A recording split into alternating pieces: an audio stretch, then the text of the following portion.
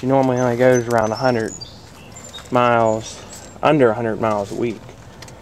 Normally I let her sit a good amount. Try to keep the miles down on her. But anyways, like I said on Davidsfarm, I don't know if anybody had noticed, I noticed they shoved a block of wood back here. Now that's how it used to get done around here. We'd shove a block of wood behind the alternator.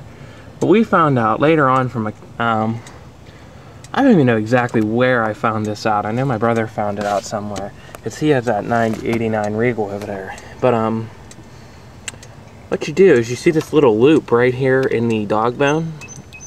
What you do is you disconnect both dog bones, of course. Set it up like you normally would to put the block back. Only instead, when you have somebody pull from like right here, it's a good spot to put a pry bar. Just gotta watch this hose, it'll snap off easily. And you roll the engine forward. Have somebody, while you're rolling it forward, take this bolt and shove it through here, back in here. Because that'll hold the engine in place while you do this. It's a neat little thing. You can't do it on that side, I don't think, because of the hose there, the coolant line there. But you can do it on this side, and it makes life a lot easier. You don't have to worry about busting anything off. So that's a new alternator. We don't want to be shoving crap in there, but in behind there and breaking stuff. We broke stuff in the past, so you know, do it that way. You don't have to worry too much.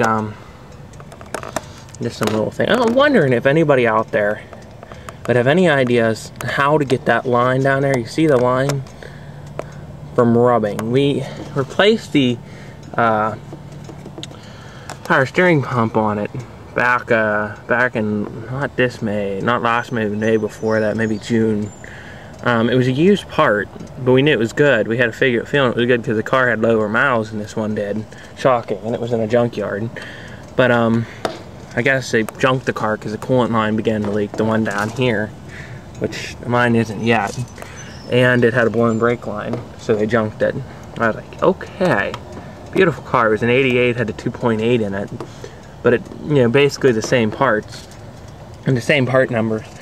But yeah, ever since we put that on there, it wasn't rubbing before, but now it rubs. And I noticed my brother's 89 Regal does the same thing. It rubs. That, and of course there's clips down there, the lines for the power steering that go to the rack. I think they kept flipping out of the bracket ever since we did that, and I had to do a redneck repair job down there with some zip ties, which was cool. But you can see it shaved the belt up pretty good. It's been throwing belt everywhere. It's been like that for several months now, and I've been trying to find out why it's like that.